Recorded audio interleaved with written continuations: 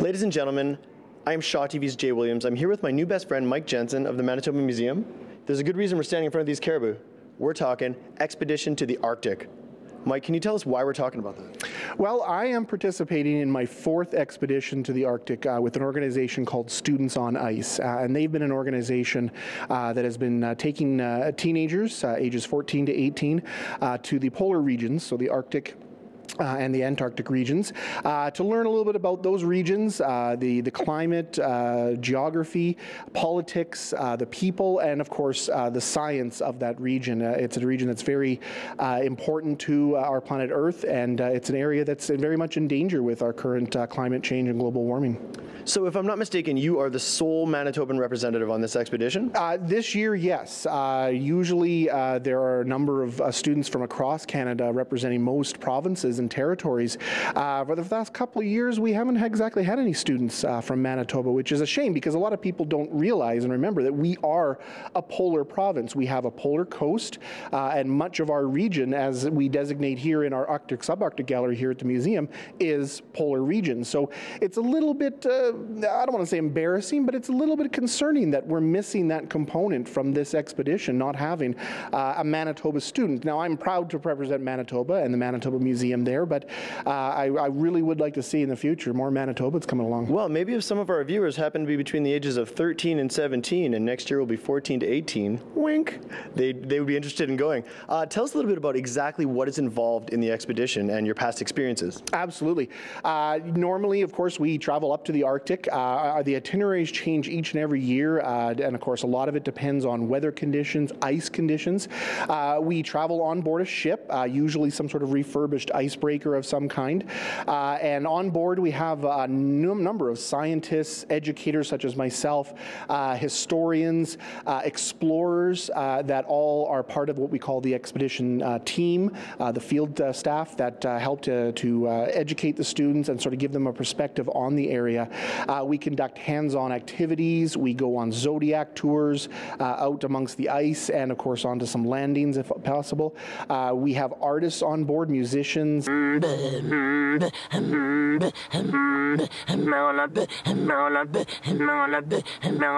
That help to go with that aspect of the expedition and help the students sort of interpret their feelings on the polar region using that means. Mr. Bingles took a book out of his pocket and started reading about the ice. The book said the ice was melting because the planet was getting warmer. Oh no! I don't want this to happen, Mr. Bingles said. So he ran all the way down the mountain.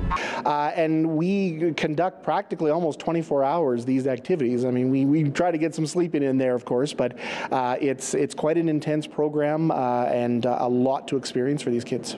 Mike, it seems like in these days, there's never been a time where the environment has been more at the forefront of people's thoughts. Can you talk a little bit about why this expedition is important based on the fact that it's 14 to 18-year-olds who are going? Well, I mean, these are the generation that is going to eventually, have control of this world in some way or capacity, or in some small part. The environment is forefront, and these students are exposed to all sorts of different viewpoints across the spectrum. And this expedition gives them that first-hand experience. They're able to go and meet with the people who live in the Arctic. They're able to go and conduct science with the scientists who are up there, learning about what's changing up there and what effects that's going to have on the rest of the planet. So this is truly just their way to get that first-hand experience, because in a few years they're going to go off to post-secondary education or other endeavors, and they're going to have to know and use this experience to be able to guide them with their decisions in the future.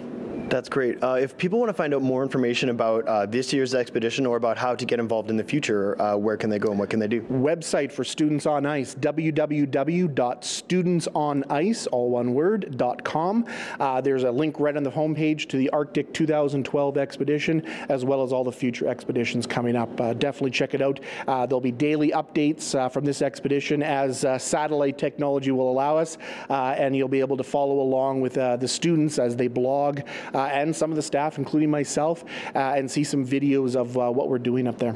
Can't wait to see that. Mike, thank you so much for speaking with us today. Keep fighting the good fight. Will do. For Shaw TV, I'm J.Williams.